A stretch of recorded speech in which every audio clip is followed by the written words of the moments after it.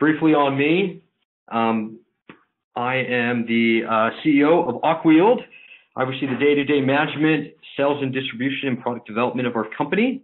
Aqua-Yield has won numerous awards for our growth, research, and positive impact on the environment, which all of us at Aqua-Yield are very proud of. I'm the face and voice of Aqua-Yield. We could have chosen a much better face, but somehow mine was. I've appeared in Forbes, Entrepreneur Magazine, Crop Life, Agribusiness Global, amongst a number of different magazines, and just a few accolades. So that's quickly about myself, and let's get into it. I'm talking about NanoGro. So NanoGro is our top selling product out of all the different things that we sell. And so we thought to showcase and get this webinars as we discuss all of our different products, it made sense for us to start off with the number one, that being NanoGro. So when we talk about our products in the future and through all of these different webinars, the way that we will go through them will be, what does the product do? Where is it sold and what is it sold on? What is in the product? When do you apply it? And what can you expect from the product? And the what to expect will actually be real life examples of when these products have been applied and visual and scientific examples that we can showcase to you. So let's get right into it with NanoGro. So NanoGro, what does it do? So simply stated on the Aqua-Yield website, on the far right of the top part of our website section of us describing our products, we say NanoGro is a special mix that speeds up growth and builds soil health. So if there's anything that you can pull from this presentation today on NanoGro, that is that NanoGro accomplishes two things, and it's a two-punch force of speeding up crop growth and then also building up soil health. So simply put, NanoGro speeds up plants' growth and builds soil health. That's the amazing things that NanoGro does. So where is NanoGro sold and what is it sold on?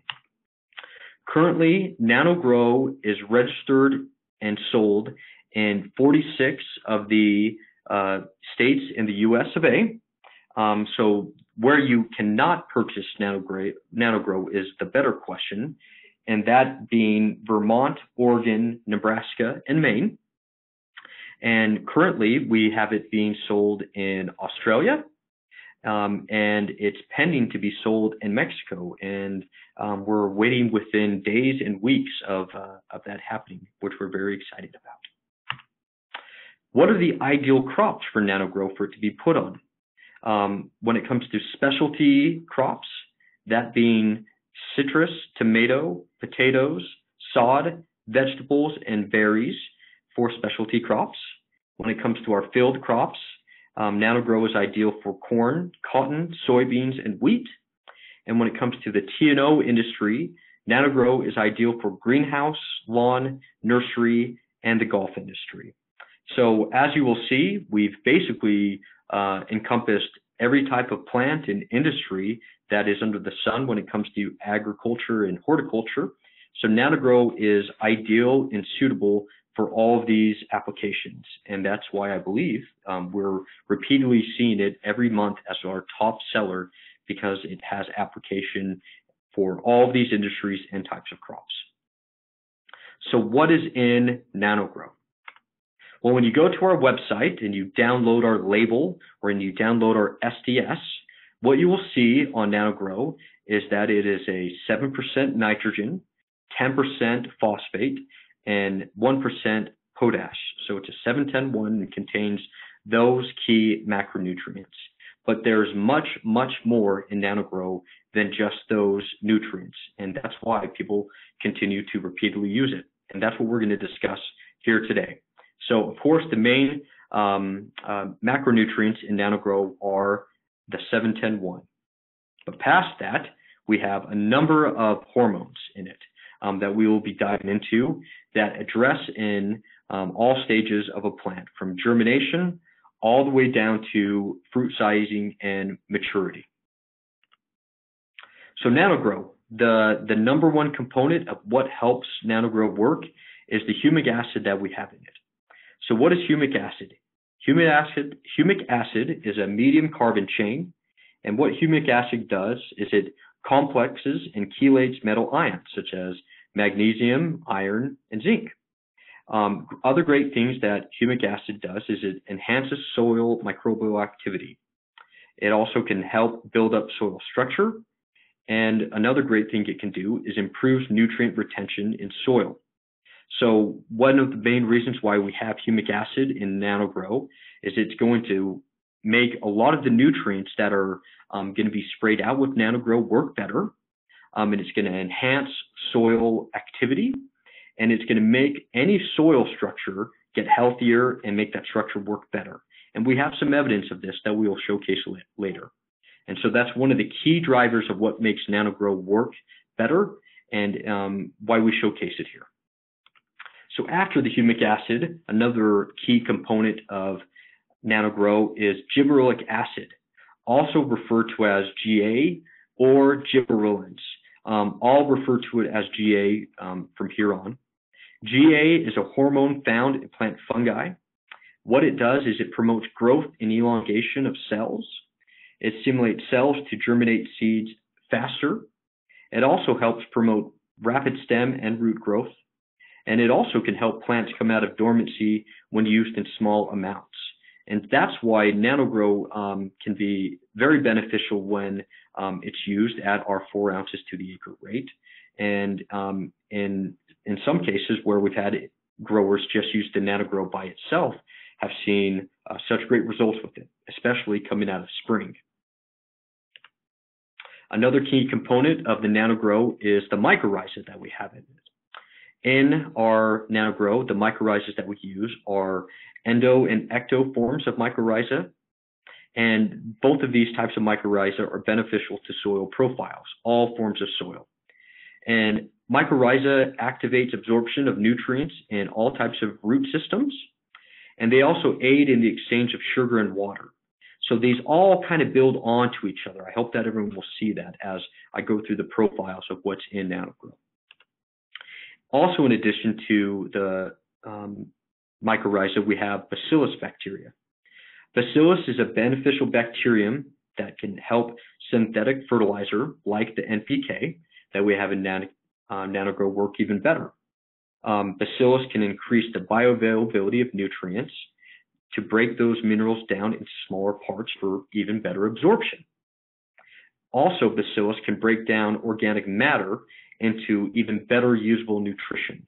That's one of the ways that Brittany Hunter stated, and I love how she put that. So bacillus bacteria can break down organic matter into more usable nutrition. And another beneficial ingredient of adding soil into getting more beneficial ingredients into a soil profile is what bacillus is. And that's why we also add it into our NanoGro. So another key hormone that we have in NanoGro is cytokinin. What we will call it is maybe cyto or just cytic is what you can hear it in the field. Cytokinin, it will promote cell division in plant roots and shoots, and that can all be oftentimes one of the most evident things when you're using NanoGro, and you'll see that in some of the photos that I'll showcase here at the end of these slides. Cytokinin helps participate in the germination and also in the cell initiation of crops. And then it can also help promote bud growth and flowering. One unique thing about cytokinin is it can slow down the aging of crops, and that's done by preventing the protein synthesis. So this can be ideal in greenhouse crops if they're not quite ready for shipment, or if the buyer's not quite, if a wholesaler is not ready to send that to the buyer and for that buyer to send that to a retailer. And one thing that's really important is the cytokinins, they work in concert with the other beneficial auxins, which I'll be getting to next. And that's one of the key drivers of NanoGro is our cytokinins coupled with our auxins is one of the secret sauces of why they work so well. So the auxins that we have are IAA and ABA. IAA is indole acetic acid, and ABA being referred to as abscisic acid. So these were the first major plant hormones discovered, and why we use them is they're essential for plant body and development. They help with seed and bud germination all the way to stomatoclosure and senescence. So from stage 1 to stage 4, these auxins can help a plant. In addition, these auxins can help aid in the response to the myriad of environmental stresses that a crop could go through. If that's drought or a dip in the temperature being cold, or if it's a brief freezing that's happening, or if you have soil salinity or heavy metals in your soil, the auxins can help your crop go through those instances. And again, auxins work in concert with cytokinin, and that is one of the secret sauces of how we've been able to formulate NanoGro and why they work so well together. So when do you apply NanoGro and what do you apply it on? Well, previously we discussed the different crops that you apply it on. And as you can see, NanoGro can be applied through a myriad of stages during a crop's application. And as Brittany discussed at the start of our presentation here today, NanoGro can be applied so many different times. Where most growers, we believe, see the most bang for their buck with NanoGro, I would say, is in stage 1 or stage 2. That's when they are seeing just tremendous help with germination and vegetative growth. And then in addition, towards the end, on some growers, they've seen help on fruit size and maturity. But if someone came to me and asked me specifically when they would get the most bang for their buck out of NanoGro, I would say that would be during stage 1 and stage 2. So what can you expect when applying NanoGro in the field? What have we seen in the field? We have seen things like this with on day 10 on some mats from a greenhouse grower in Colorado. He saw this type of growth on microgreens, which was pretty phenomenal for him.